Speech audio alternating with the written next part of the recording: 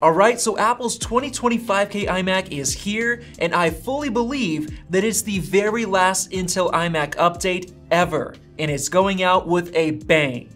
It's an absolute powerhouse of a machine, but it also now has more upgrade options than ever before, making it tough to figure out which model and which upgrades to buy for your specific use case. And since you guys appreciate the buyer's guides that I've made in the past, I'm gonna do it again. And in this video, I'm gonna talk about the 8 mistakes you should avoid when purchasing your 2020 iMac. And then I'm gonna break down which upgrades you should buy for different use cases, like for casual users, photo editors, programmers, Logic Pro users, gamers, video editors, and more. But before we begin, I want to mention that we've already ordered 2 of these 2025K iMacs. So if you want to see us do a bunch of testing, subscribe right now, and be sure to check out our new Apple product pattern face mask down below. The first mistake you should avoid is buying the nano texture glass option for $500. Yes, it's probably the best way to get a matte display without using a film that ruins the colors and contrast,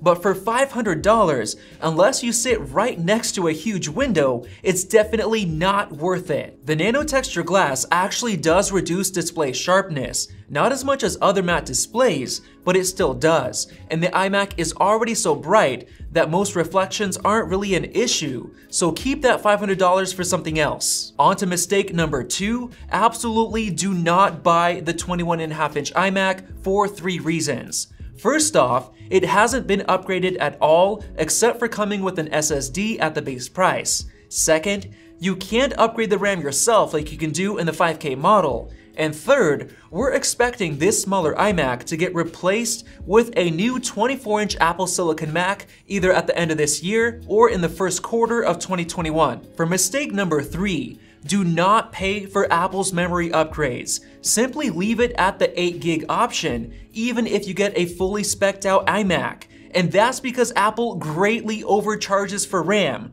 and you can actually buy RAM yourself from Amazon using our links down below in the description, so you can save up to $2,100 on 128 gigs of RAM and it doesn't void your warranty. And if you're not sure about how to do it, it's incredibly easy, and we already created a 3-minute long RAM upgrade tutorial video that I'll link to after this video is over, so definitely check that out. For mistake number 4, you need to realize that on Apple's 5K iMac listing page, they have 3 different option pages, and not all of the available upgrades are visible on each page. For example, if you click on the $1,800 model, you won't have the option to upgrade the CPU or the graphics, but on the $2,300 model, you can even configure the brand new 10-core CPU, and you have access to 3 graphics options that are only available from that page, so be sure to check all of them out. And that actually brings us into mistake number 5. If you really want the new 10-core CPU and you don't really care about graphics,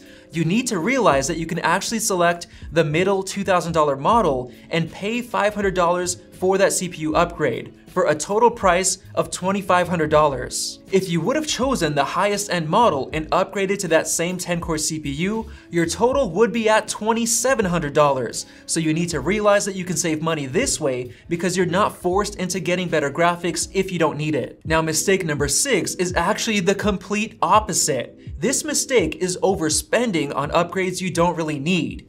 We believe that there's only a small number of people who the 10-core CPU is actually worth it for, and I'll talk about it in just a minute in the buyer's guide portion. So in reality, most people should be fine with either the 6-core or the 8-core CPU, and the same thing goes for the graphics. There are some people who really won't benefit at all from upgrading graphics. For mistake number 7, don't accidentally miss out on the 10 gigabit Ethernet upgrade option for only $100. This one could be very important because if you don't get it right away, you won't be able to upgrade it yourself in the future. And because this new 5K iMac does not have Wi-Fi 6, anybody who has or might potentially get fiber internet in the future should definitely pay for this 10 gigabit Ethernet upgrade. And the same thing goes for anyone who wants to use a NAS server in the future, since you need 10 gig Ethernet for the fastest transfer speeds. And even if you don't fit into one of those categories, it might make sense to still pay $100 for this upgrade because it'll help the resale value of your iMac in the future when you decide to sell it, since there may be people who really want the 10 gig Ethernet port. And finally, if you want to avoid mistake number 8, then be wise about how much storage you buy, because it's not user upgradable. With the base model, you're stuck with only 256 gigs of storage, so if you want more, you'll have to choose the $2,000 model, which gives you 512 gigs of storage and some extra options. I personally think that the 1TB SSD option makes a ton of sense for a lot of people, but on the other hand, if you're getting the higher end model, don't go out and upgrade to 8TB of storage, because that's simply insane and way more than most people need. And you're literally paying more for that upgrade than the entire iMac itself. So now that we've dealt with all of those purchasing mistakes, let's get right into the buyer's guide portion of this video. If you're more of a casual user who wants a 27-inch iMac for things like web browsing or using web-based apps like Microsoft Office and things like that, then the base $1,800 model could actually be a great choice for you. But keep in mind that it's limited to a 256 gig SSD, so you may want to go for the $2,000 model for more storage and the small boost in processor performance. Now, if you're wanting to do some photo editing, but it's more of a hobby instead of professional work, the $2,000 model should honestly be a great choice for you. And we recommend getting a 1TB SSD and then buying a 32GB RAM kit from Amazon using the link below and adding it to the existing RAM that comes with the iMac for a total of 40 gigs of RAM, which is more than enough for your use case. Now, if you're a high-end photo editor that takes your work very seriously, then you should definitely get the $2,300 model with the 8-core CPU. Absolutely do not upgrade the graphics from the standard 5500 XT because it really doesn't help photo editing, and it's definitely not worth the extra cash to upgrade unless you also do graphics intensive work or gaming. And honestly, we don't think the 10-core CPU is worth it for 99% of photo editors because it's pretty expensive at $400, and we don't think it'll make a big enough performance difference to justify the price. Now, RAM, on the other hand, is very important for photo editing, so we'd recommend getting at least 64 gigs from Amazon. Moving on to programming, a beginner or casual programmer should probably be fine with the $2,000 5K iMac. Just be sure to get at least a 32GB kit of RAM. Now, for a high-end professional programmer, the 10-core CPU might actually make sense if you're dealing with very large projects that take a long time to compile, and we definitely recommend at least 64 gigs of RAM, and absolutely don't upgrade the graphics. For a Logic Pro 10 user, I honestly think the 8-core CPU will be good enough for 99% of users, so only the people doing massive audio projects should go for the 10-core. And for that, it might actually make sense to go all the way up to 128 gigs of RAM. And also, keep in mind that graphics won't do anything for music production at all. Now, if you're a gamer, especially if you want to use Boot Camp, the very first upgrade you need to make is go for the 5700 XT graphics card upgrade before anything else, because this is currently our favorite AMD card available and the one we use for our eGPU setups. And as far as how much RAM you should buy, a 32 gig kit should be more than good enough for gaming. And since recent games like Call of Duty Warzone take a massive amount of storage, I'd recommend Boot Camp users to get at least 1TB of storage, or maybe even 2TB, so you can split it up and give 1TB for the Mac and 1TB for Windows in Boot Camp. Now, if you're wanting to do virtual machine work, we recommend as much RAM as possible, so you could split it up into different VMs, and then the 10-core CPU might actually make sense as well. And definitely be sure to get as much storage as you think you'll need. Now, moving on to video editing, if you're working with 1080p clips or fairly simple 4K editing without using a lot of extra effects or LUTs,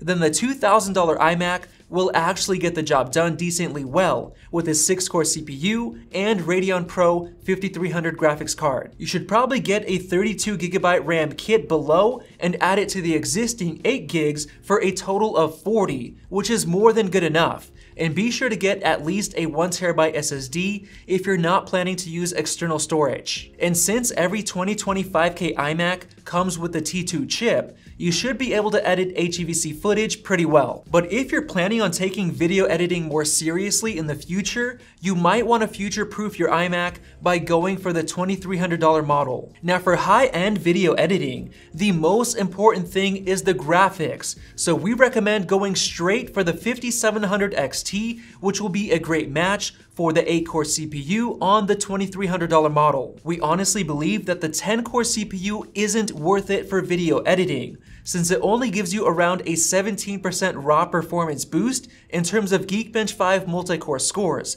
and that's without factoring in cooling limitations. We think the only people who should upgrade to the 10-core CPU are those who constantly work with raw footage, like 4K or 8K raw. And as for the RAM, 64 gigs should be more than good enough for video editing, and you should probably get at least a 1TB SSD. And don't forget about that 10GB Ethernet upgrade if you think you might be connecting to a RAID storage server in the future. So there you guys have it. That's my buyer's guide for the 2025K iMac. So be sure to use those RAM links down below to save a ton of money on RAM, and you can find the 3-minute RAM upgrade guide right up there, and click the circle above to subscribe. And if this video helped you out, consider buying some of our merch like our mask down below as a way of saying thank you. Thanks for watching, and we'll see you in the next one.